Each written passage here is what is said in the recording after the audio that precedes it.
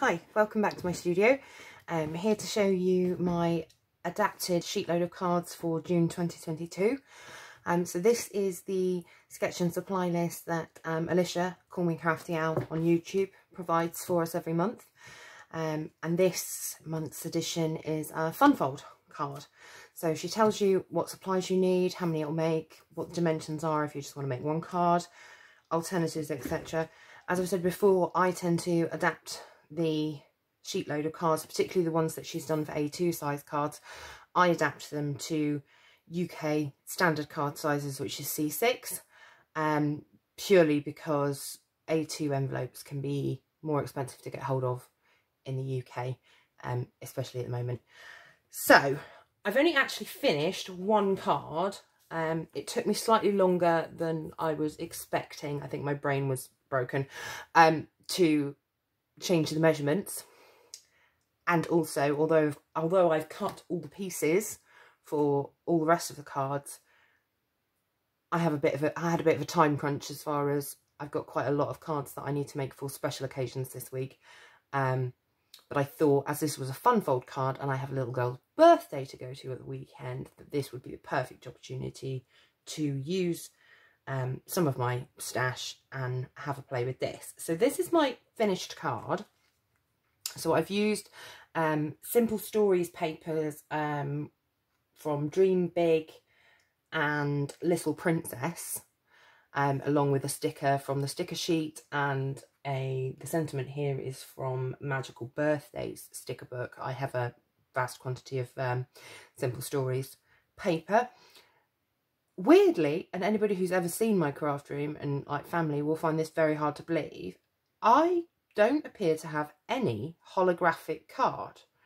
What I've used on this is, I was going through my stash, fairly certain that in the mountains of cardstock that I have, I must have holographic cardstock, and all I could find was this, like, I'm sorry if that's going to make the camera go weird, was this like foily paper stuff, which I have absolutely no idea how long I've had it for or where I got it from, but in a pinch it worked. I did have to be a little bit ginger about cutting it because I use a sliding trimmer. I was using a sliding trimmer for this particular cards, and if you don't start it in the middle, it tears, which was fun to find out. So it's a Funfold card, and it opens like this. I've embellished the inside with a bit of washi tape that came with I believe the Magical Birthday collection.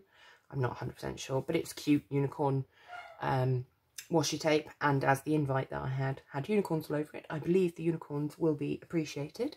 And when I have somewhere in my stash, I have a stamp set that says something like, hope your birthday is as magical as you, or have a magical birthday, that kind of thing. So I will stamp a sentiment in a coordinating colour ink inside. Right, that's the exciting bit.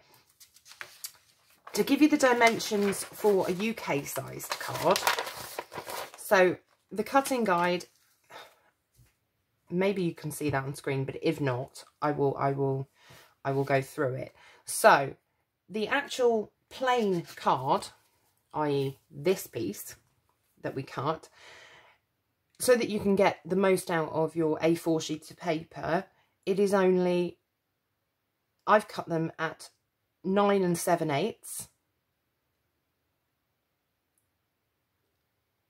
by 4 1/8, and then scored them at 4 1/8. The inside smaller card, which I've seen another YouTuber put like a 1.5 inch strip of pattern paper across here and turn this into a gift card holder, which I thought was a great idea.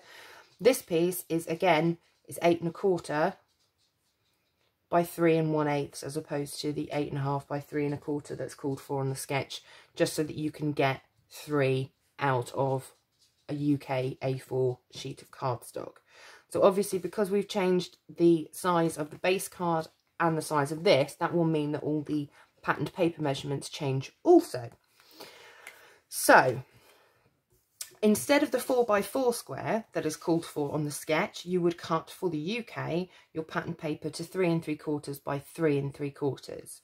You'll see I've got another little measurement here off to the side, but this was for my 1/8 of an inch mat.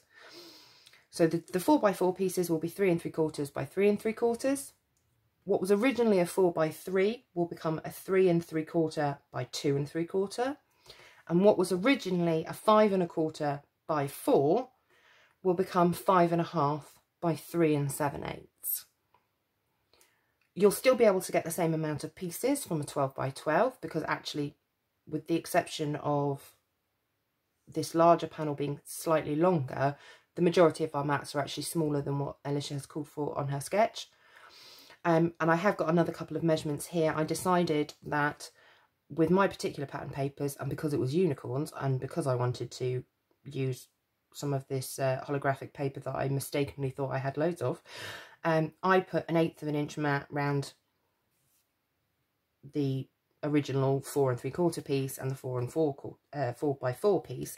So the mat sizes for those for the UK would be 3 7/8 by 3 7/8 for the original 4 by 4 piece, and 3 7/8 by 2 7/8 for the original 4 by 3 piece.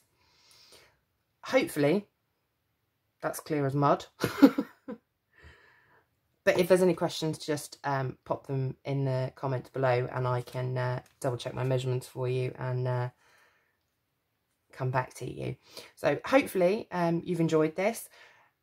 I suggest everybody join in on these. They're monthly challenges that Alicia provides free of charge to subscribers for her channel, and obviously you get to print out the Sheetload guide and then you can keep it for reference. It's a good way of getting extra card sketches, and it's, you know, you obviously end up with some scraps from your 12 by 12 from this process, but it's a good way of using up patterned paper